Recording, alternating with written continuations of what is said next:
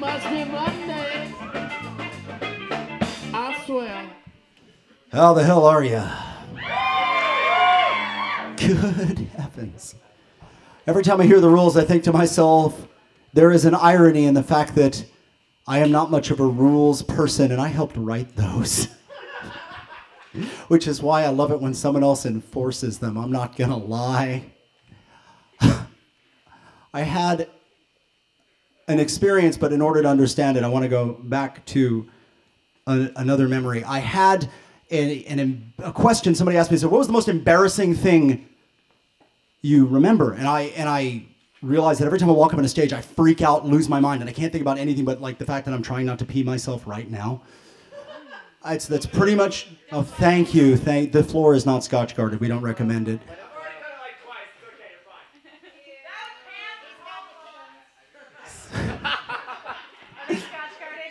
I hope so, because the way this evening, you guys are ready. You guys are really ready. So that's why you wear big pants. It is why I wear big pants, because I hope no one notices the pee. That's on my resume now. Oh, God. So, wow, the night I crashed and burned looked just like this. And every other Monday night for the last 2 years. So, I have never been good with the rules. I'm actually kind of a craven coward. And my solution to this has been to game the system, to change the rules whenever I could. I remembered, because somebody asked me, what was the most embarrassing moment? And I locked, I couldn't remember it. And so I took some time and I thought about it, and I came up with an answer to what is the first time I was ever really embarrassed and felt this change the game come into play. And I thought it was really significant to my life. I was a little kid, and my father was a poker player, which meant that my nursery was a card playing room with a table and leather blackout drapes, and don't judge me. It probably looked just like this now that I think about it. I hadn't really thought about that part of this till now. It explains everything. But it wasn't, I know it sounds torturous, but actually it was cool because it was like watching a really grade B gangster movie every single week. It was like these wannabe wise guys playing cards. It was like something out of Guys and Dolls. They would bet on anything. And one of the things they bet on was me, because I was young and I had achieved some of my first accomplishments. I knew all 25 of my letters. That's right. Which ones were you missing? Oh, therein lies the story. I wasn't missing. I just tried to brush it under the rug, hope you wouldn't notice. I had a speech impediment when I was learning my letters, and I couldn't say W. I couldn't say it to save my life. And one of my dad's friends figured this out and figured he could make a buck. Because I had children's blocks with letters, and they would show me a letter, I'd say the letter, and everybody would cheer. And he went, oh, but he can't say this, and he won't say it because he's embarrassed. And so he bet my dad. And that part I've been told, but the part I remember was sitting there, and the first letter was B.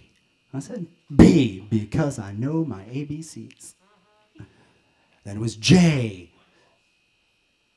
Just trying to get through this monologue, dude.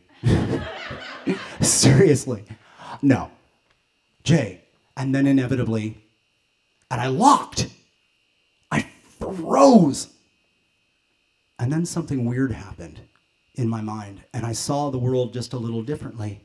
And I reached out, and I grabbed the block, and I turned it over, and I handed it back to him. And I said, M.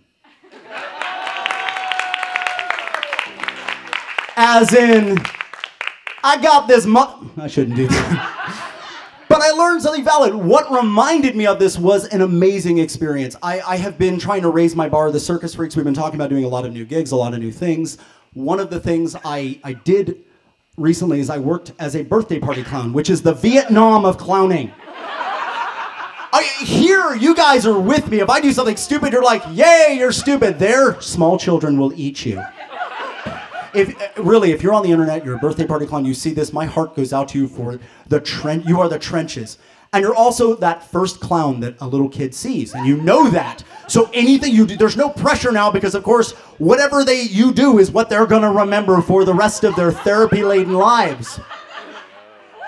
And these are kids whose first experience with clown was not the circus, but Stephen King's It.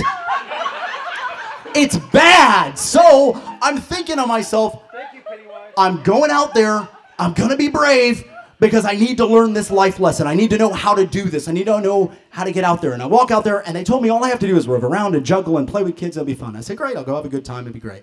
I walk out to the party, and they say, there's your stage. No preparation, no stage show, no plan. Surprise! 40 kids. And their family. And I say, okay. And I'll walk up on the stage, and I drop my stuff, and I bounced a ball. One rubber ball. I bounced it on the stage, and it went sailing through the air.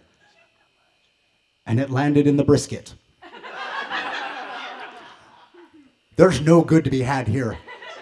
Now, something magical happened at this point. I noticed that they had picnic tables, and the front row of a picnic table looked, well, sort of like this. People in various states of silliness with various amounts of teeth.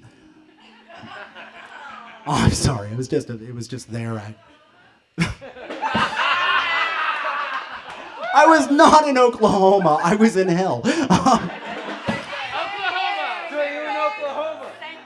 Pretty close. But I bounced the ball. I into the brisket. It wasn't even cool enough to be shawarma. There it was. And I heard one little kid over here save me and said, ew. Everybody do that real quick. At this moment in your life, you can change the universe. Because you can either go, yeah, I screwed up, I'm sorry, or you can join that. And next thing I knew, I was standing there going, ew! Ah! And then my clown partner saw this as an opportunity to bring me back the ball. The mission I was after was accomplished. We had done the thing that is the clown job. You have to respect the stage, and then this fourth wall thing, you have got to flush it down the toilet the minute you show up. And I think it's good advice for every performer I have ever met. At that moment, the world changed. The game changed. And I knew it had worked because the next thing I knew, I was being dragged bodily into a bounce house, which got me off the stage, so that was good, but really my chin bounced against the floor, so not a great moment in clowning.